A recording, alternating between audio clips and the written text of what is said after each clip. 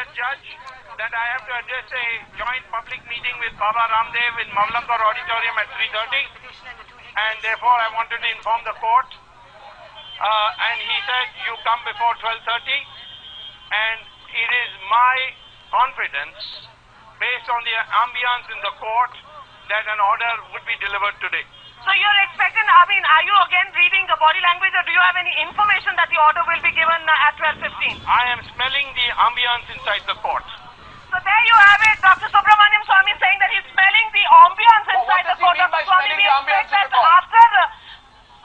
What do you mean by smelling the ambience in the court? Can you just tell us, all our viewers have their eyes on you, Dr. Swamy? I am an experienced person. I know what is going to happen as a premonition, and therefore I am telling you that I have been asked to be present in court before 12:30, and I will be, and I can add 2 and 2 and get 4 instead of 22 as some channels are getting nowadays, and I can say that I am confident that a judgment will be delivered today. Dr. Swamy, you tweeted yesterday, and that's what got everybody guessing whether there will be a little bit of a delay.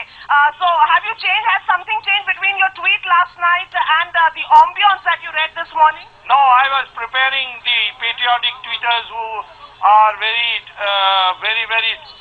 sympathetic to me and very enthusiastic not to expect a 2020 game in law. It is true that Supreme Court in rapid fire has hit number of sixers, so they don't expect every day a sixer, because then if your moods go up like this, they will also come down. So therefore I am trying to teach an even temper to my triple friends, and that is what I said. Even if it is adjourned as is being said by the Congress, even then don't be disappointed. Law is a process, and we have to respect that process. Dr. Swamy, everybody is talking about this entire judgment that is coming. Are you also bringing down the hopes on the judgment, or are you still bullish about the judgment? That only the media channels are trying to play Mr. Chidambaram's role and trying to console him a little. The Supreme Court judgments are in no way support of Mr. Chidambaram. And one lawyer, in fact, went to the ridiculous extent of saying on Times Now that after every paragraph they have not said this should not influence the trial court. In the end they have said this, that nothing should influence the trial court.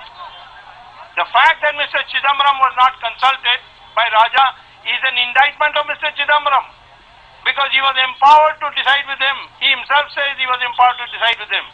And therefore if it is so that Raja didn't ignore, that means Raja had a pre-arrangement with Chidambaram, and these are matters which have to be fought in court.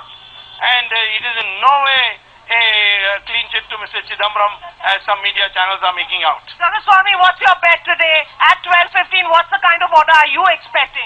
I am expecting victory for the fight against corruption.